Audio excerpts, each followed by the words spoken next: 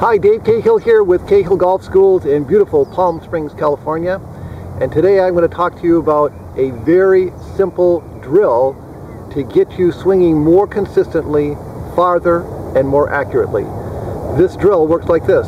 So our core motion is with our arms attached to our shoulders, shoulders of course down through our torso to our hips. So if we recognize that when we turn, that our arms will follow, we're turning our hips and our shoulders, our arms will follow and our club will follow that path. And on the forward swing, if I turn through with my hips and shoulders and also allow my right knee to move laterally towards my left, I'm going to finish exactly in the same place every time. Then I add into that I want to maintain my spine angle. So whatever that is at address, I've got my spine angle, I maintain that in the backswing, I maintain it through the forward swing, all the way to the finish. So in this little drill, what we're going to do is try to eliminate a little bit of our wrist so we aren't so active with them.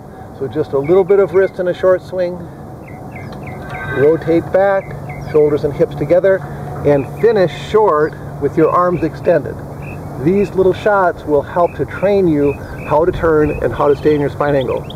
When you make this shot, it looks like this. You don't have to swing hard.